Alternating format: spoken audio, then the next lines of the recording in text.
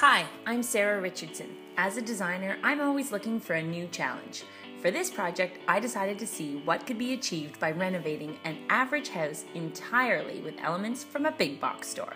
I think the results are pretty dramatic, and I'm pretty sure you're going to say, "You got that where?" Episode 4.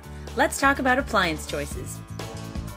Your appliances are the workhorses of your kitchen, so I think it makes sense to spend some time researching and making sure that you get the right choices for the way you live. When it comes to a refrigerator, I always like a counter depth refrigerator. What that means is it's about 5 inches shallower than your standard refrigerator choice on the market.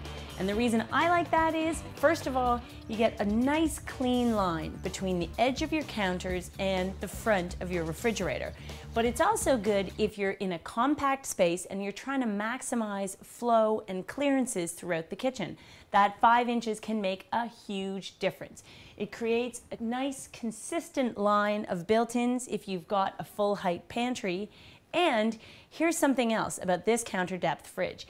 If you've got an option that has ice and water in the door, you'll often find that you lose a huge chunk of space inside the refrigerator or in the freezer. In this case, the ice and water capabilities are housed right inside the door, which I think is clever because it saves space, plus you still get storage in the door.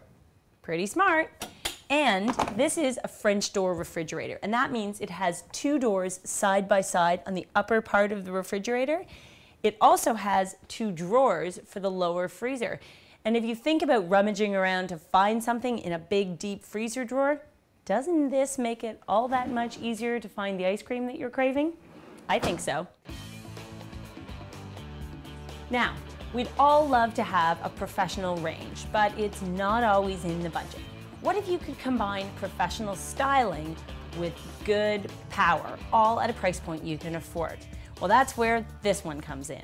This range has 19,000 BTUs of cooking power. What does that mean? Well, it means you can boil a kettle faster, it means you can whip up a stir fry, or you can saute with good high power when you need it. It also has 5 burners and great professional styling so that you can get the look you want at the price you can afford. Now let's talk about dishwashers. I always thought that steam related to ironing my clothes, but now you can get a dishwasher with steam capabilities, which means it can get baked on food off your dishes and still keep that precious china in pristine condition.